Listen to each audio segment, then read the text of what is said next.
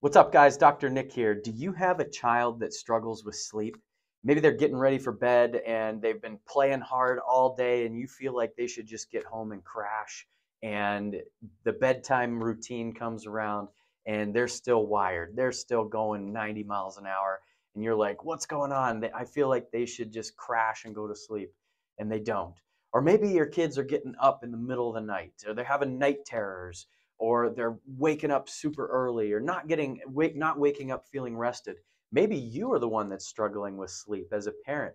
Maybe you lay down at bed tonight or at night and you feel like you should just be falling right asleep, but you can't shut your brain off. Your mind is just going a million miles an hour, and you're tossing and turning all throughout the night, and you wake up in the morning and you feel like you haven't slept at all.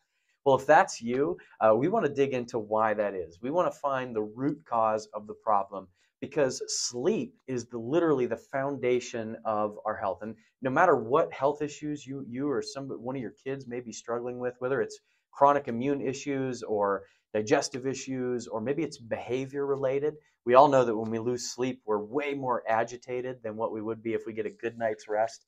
If that's you or your child, this is going to be a video that you're going to want to watch and pay attention to.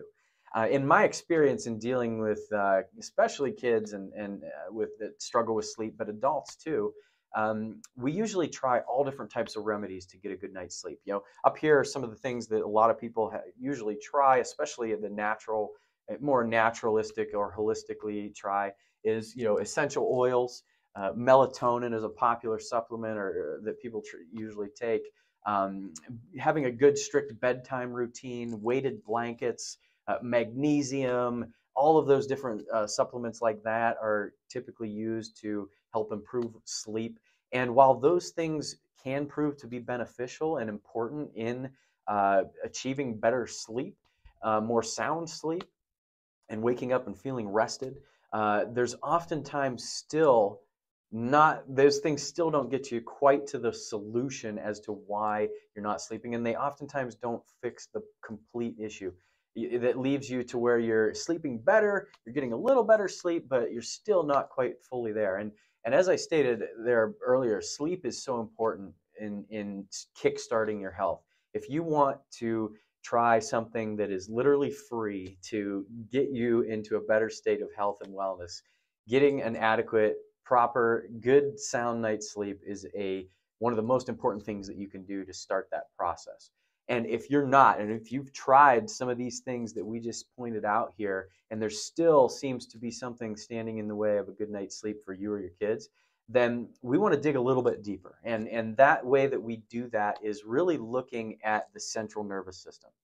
The central nervous system is the brain. The central nervous system is the brain and the spinal cord. And the central nervous system controls everything in our body. It controls the production of melatonin, for instance, in our body. The central nervous system is in charge of everything. So if we dig down and we dig down to the deepest depths of any health issue, we want to make sure that the central nervous system is balanced. The central nervous system is functioning like it was designed to. So I really want to break down what the central nervous system is and how it operates. And on the most fundamental level, your central nervous system really has two different modes to it. Okay? The first mode is known as the sympathetic side of the nervous system. I think of that, if you relate the nervous system to driving a vehicle, the sympathetic side of the nervous system would be like the gas pedal. That's the accelerator. That's what is causing our physiology to go, go, go. Our nervous system to be busy, to be active. And oftentimes, if you think about the accelerator of a car, that's going to make it very hard to rest and relax and sleep when your nervous system is in fight or flight mode. And that's how our body's designed. If we're in a scenario, that's why it's called fight or flight.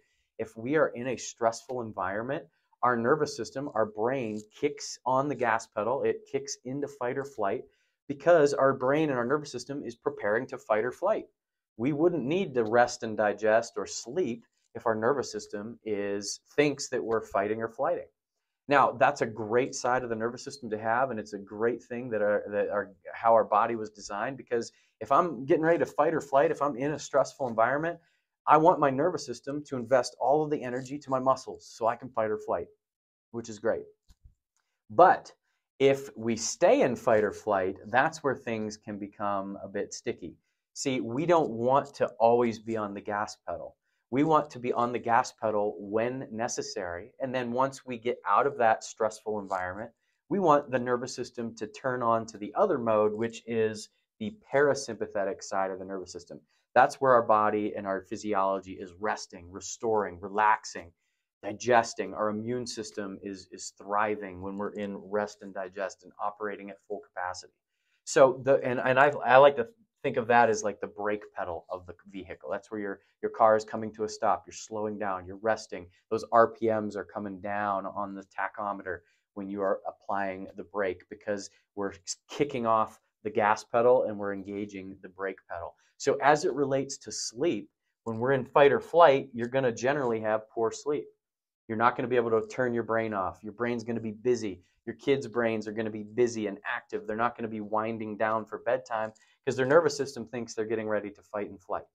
All right. Now, on the other side of that, if the nervous system is engaging those brakes, and then your body, your nervous system, your physiology is going to be producing melatonin more adequately. Your body is going to be able to rest and restore and relax and all of those things associated with the parasympathetic brake pedal aspect of the nervous system. So the key to all of this is maintaining balance. You want to have a good balance between the gas pedal and the brake pedal. We all go through stress in life. We're going to need that gas pedal at various times throughout our life. But our ability to release the gas pedal and apply the brakes is what is crucial for sleep, especially, both for kids, for babies. Okay, I see a lot of parents that are just zombie-eyed because their kids don't sleep. They don't sleep. They play all day. They go to bed. They're up at 4 and they're just going all day.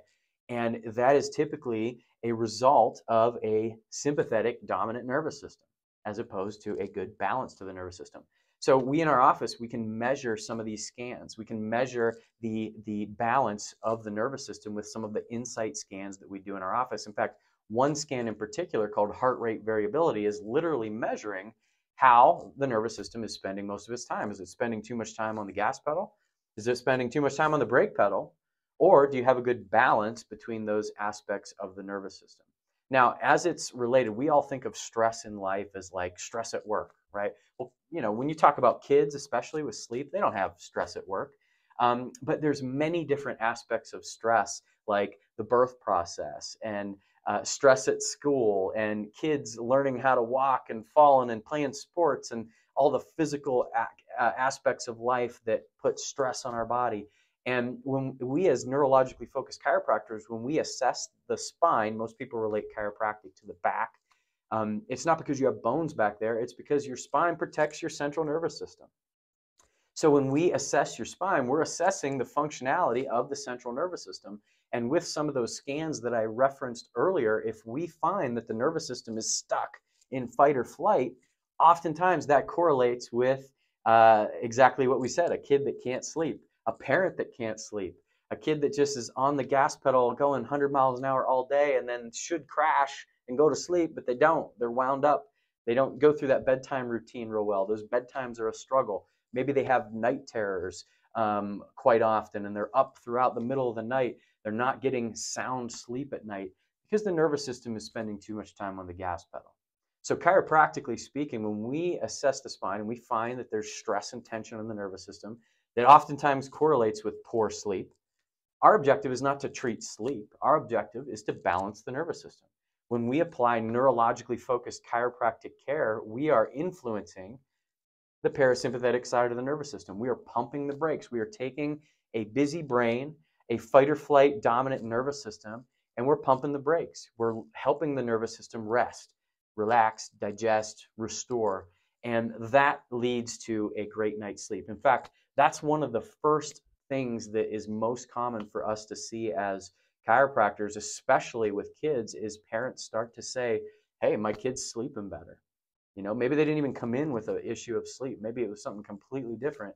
But parents will report that, yeah, I don't know, they're sleeping sound all night.